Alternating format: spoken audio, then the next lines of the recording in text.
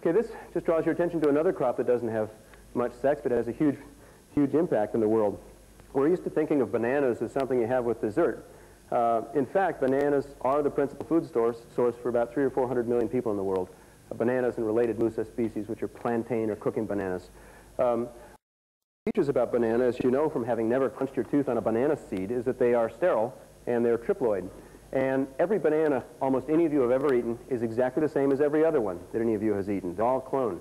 Basically, every banana produced and sold in basically the industrialized world, or produced elsewhere and sold in the industrialized world, is one variety called Cavendish. And they're all a clone of each other. So talk about genetic vulnerability. What's also interesting about that is in developing monocultures like that, they've also had to practice environmental homogenization to optimize for the performance of that monoculture. So in every banana-producing country, there are vast problems with environmental degradation due to excessive pesticide usage and excessive irrigation problems, because they have never been able to adapt sensibly banana cultivation to local environmental conditions or local social conditions. Consequently, the room for improvement in banana is staggering. Problem is sterile triploid. How do you possibly improve it? Well, you have to improve it by going back to the parental types that originally gave rise to this, and we don't know what they are. So how can we find that out? As you'll see, it's going to be using a new technique that hasn't been published yet, based on PCR, invented by Mark Szabo at Keygene in Holland, called AFLPs. First, I want to bring into another tropical crop as an example of how complex it can all get, where we can make inroads very quickly. This is cassava. Much of Africa, including, for instance, Rwanda, depends on cassava as their principal source of calories and carbohydrate. This is the cassava root system. It's a very, very robust crop. You can find, if you leave cassava in the ground for a year, you can still harvest it even after cutting the tops off.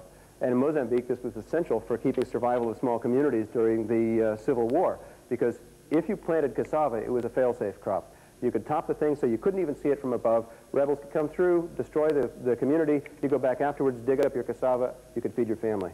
It's an extremely important crop. But again, this has a problem that it's highly heterozygous and planted as a vegetative cutting of large pieces of the stem. In fact, that, for instance, would be a propagule, a planting stock for cassava. Well, if your planting stock is that big and it's vegetative, it carries disease with it when you plant it. And because it's large, it doesn't go a long distance. You don't take a sack of 50,000 of these like you would take a handful of 50,000 seeds of tomato.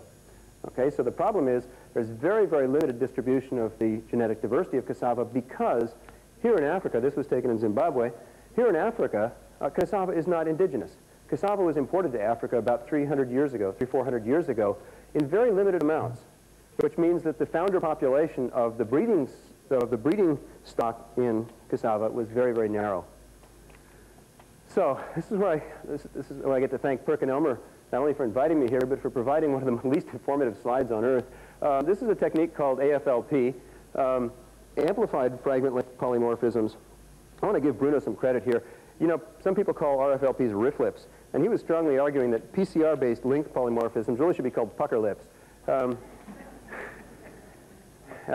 It's certainly a good idea, I think. Nonetheless, the basic concept of AFLP is to use the scanning mechanism of RFLP. That is, you're sampling for variation in a restriction site. Well, in RFLPs, that's enormously powerful, but basically archaic technique. What's happening is you get 50, 60, 70,000 potential candidate bands you'd like to look at, and what do? You look at one at a time by probing. I mean, this is really, really dinosaur stuff. I mean, Svante couldn't get amplification from this concept. What we have here with AFLPs is an idea that Mark Szabo said, well, hey, if we've got a ton of information in that smear, why don't we, instead of sampling 1 or 2, why don't we sample 1,000 and do a barcode? And the concept was simple. Take a fixed primer cut with a sticky in fragment, ligate on a fixed size and fixed sequence primer of, oligo of about 20 base pairs.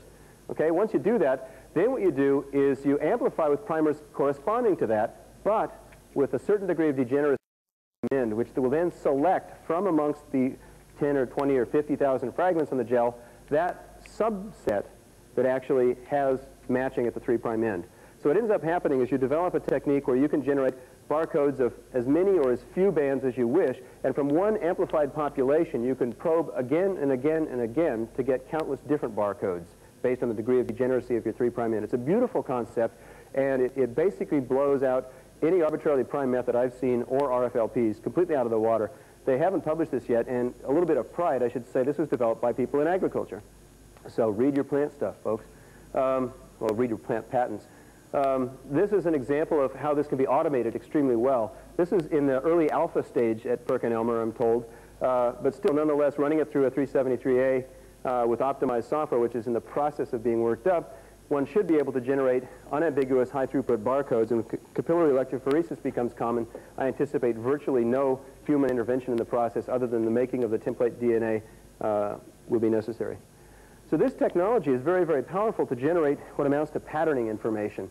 For forensics, obviously, this has big implications, but for plant breeding and for agricultural enhancements, it's really interesting, because if we're looking at the cassava story, let's go back and say, if the African community is having trouble breeding for improved cassava because they don't have the genetic diversity, how can we import the important founder populations? Now, cassava evolved around somewhere in the Amazon, or mostly in Brazil. In that part of Brazil, there are countless small farms called rosas, where these farmers have been selecting from the indigenous germplasm for high-performing varieties, high-performing in their complex systems. Now, that's done from a terrific founder population. They can choose from almost anything. So consequently, we have hundreds of years of empirical but highly tuned selective breeding for improved cassava varieties in complex systems.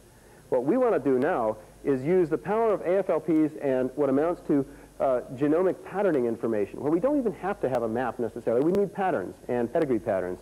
Say, let's talk to the farmers. Let's not us, because of course I don't speak Portuguese, but Bruno does. So let him and sociologists talk to the farmers and say, what do you like about this variety? What's interesting about it? And assign a set of dynamic descriptors and associate that with genomic patterning information.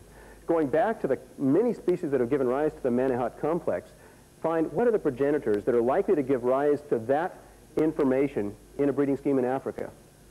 And then provide that to the African breeding community. And I think what you'll see is that the small farmers then can get a huge impact out of genomic patterning information simply by coupling it to listening to farmers.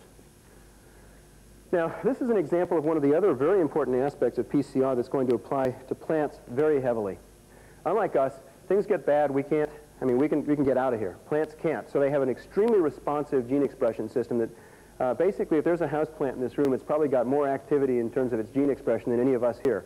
It has to adapt. As soon as somebody walks by, gene expression changes dramatically. If you wound it, it changes very dramatically. There's basically very little physiological homeostasis compared to what you've got in mammals. So what happens is that in terms of PCR-based information about changes in gene expression may be one of the most important contributions, rather than gene structure or gene organization. This is an example of basically RNA-mediated arbitrarily primed PCR, or RAP PCR, that was developed by Mike McClellan and John Welsh.